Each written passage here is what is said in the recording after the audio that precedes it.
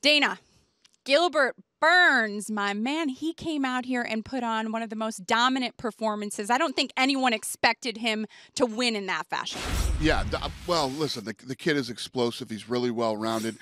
He's one of the most dangerous guys you can fight. He's got heavy hands, incredible jiu-jitsu, great takedown defense, great leg kicks, great kicks to the head. He's a very dangerous guy. You know, the question always is what Woodley's going to show up. You know, I expected in the later rounds for Woodley to be more aggressive and you know, he had to land the big punch and try to knock him out. He didn't go for it tonight, and he didn't win it. I think his confidence obviously a little shattered after that first round. And you have to give Gilbert some credit. He didn't play it safe in the 5th round. He went out there and wanted to show that he's deserving of a title shot. Yeah, he's not a play it safe kind of guy, which is why I knew this fight would be fun. You know, he's so confident in his skills everywhere. No matter where the fight goes, he's good. So I expected this to be a really good fight, and I expected, you know, I knew what to expect. I actually thought Burns would be a little more aggressive than he was, and he was the aggressor in the whole fight. The question was what Woodley's going to show up tonight, and here we are. Here we are. You know, in terms of the welterweight division, he's now just beat the #1 contender. He trains with Kamaru Usman. You've got Usman and Masvidal. There's kind of a little bit of a log jam up there.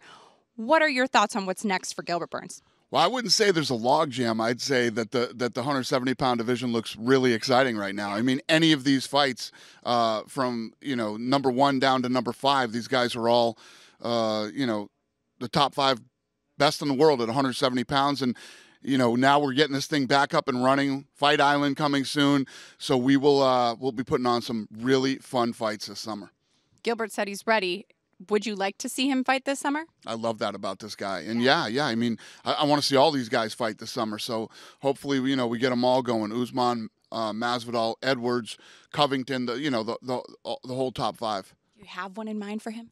I don't right now. No, right here, right now, I don't. In terms of another fight on this card that was pretty impressive, Billy Quarantillo and Spark Carlisle, thoughts on their performance? Yeah. Incredible fight. You know, tonight we you know, do the bonuses. It was a tough night of bonuses because every fight was great tonight. Great performances, great finishes. So it was a great night. I'm really happy.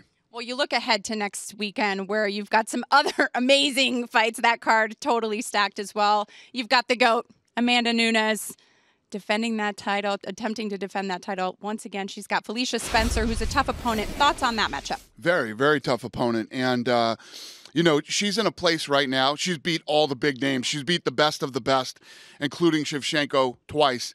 So she's in a position now where, you know, all the new up-and-comers she has to be ready for and take them all out and break records and get to a level where, you know, what she accomplishes and what she achieves will be hard to match, and she'll go down as the greatest ever. You know, we talked about this yesterday, but the bantamweights, you've got Cody Garbrandt coming back. You know, that division also really fun. What are you looking forward in terms of the bantamweight division? Now we know it'll be Jan Aldo on Fight Island, but in terms of the other guys? Yeah, that's another division that's really fun right now and stacked with a bunch of big names, and is going to heat up this summer and be fun. We'll find out who the new champion is and who gets the next shot with some of these fights that are coming up this summer. This summer, you talked about having the fights in July. How many do you think you'll have? Oh, that I don't know. I know we're booked up to like July 18th right now with fights, but we don't know where a couple of them will be. Plus, who knows how this whole thing, this pandemic, is going to play out over the next several months. So, listen, 3 months ago, I could tell you any question you ever asked me about my business.